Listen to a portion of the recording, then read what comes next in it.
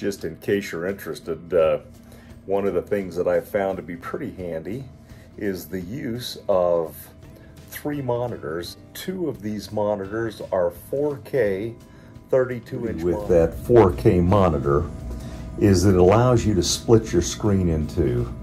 I don't like the really wide screen for data collection or filling out forms, and so if you hit the Windows button and an arrow, it will split your screen in 2 and gives you the ability to end up with what is effectively, in this case, 5 monitors, but with 2, I've got 4. So a little thing that I find to be handy that works pretty well. How many times do you run into a situation where you're doing an appraisal on a property, it's proposed construction or county records aren't very good, and you have a hard time figuring out what the property is and what comp photos you are going to need to take? This often happens to me when I'm doing new construction. Sometimes I'm not even sure what the property is going to look like, and I don't want to make another trip out to get the photos. So give you a tip that has worked pretty well for me. First of all, you have a device that has a wide angle lens. I find the wide angle lenses are the best for being able to get some of these photos, and some of the things that work really well is your GoPro camera. But the new iPad Pro and many of the new latest Samsung camera or phones have the capability of doing the wide angle lens, which is very good for trying to record. So here's what I will do, is I will find I'm in a new subdivision. I don't know for sure what sales I'm going to use. I don't even know what my subject is, and so I'm needing to try to make sure that I can get the data while I'm in the neighborhood.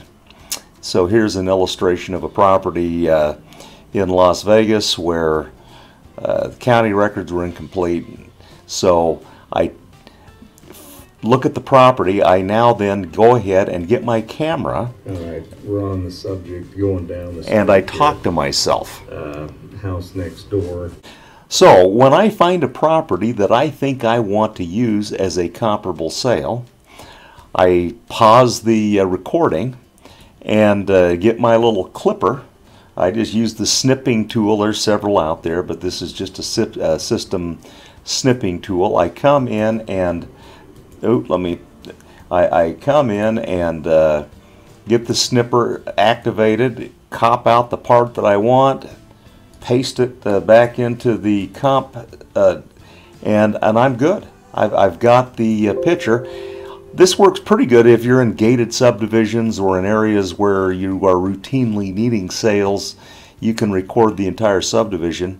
Now, one of the things that I've done that I really find helpful is sometimes it's a pain in the neck getting the pictures off your camera onto your computer. I've got my computer automatically set up so that it backs up to my Google Photos. So all the pictures I take will back up to the photo on Google Photos, and then I don't have to worry about uploading or any of these other things. It makes it really easy to find and access these things. And then if I need to go in and access any of the information about the property, I can do that with very little difficulty. And I find that I'm doing this on a pretty regular basis just because it is an easy way to document information about comparable sales, especially in areas where the data is kind of hard to find. I hope that's a useful tip. We'll talk to you later.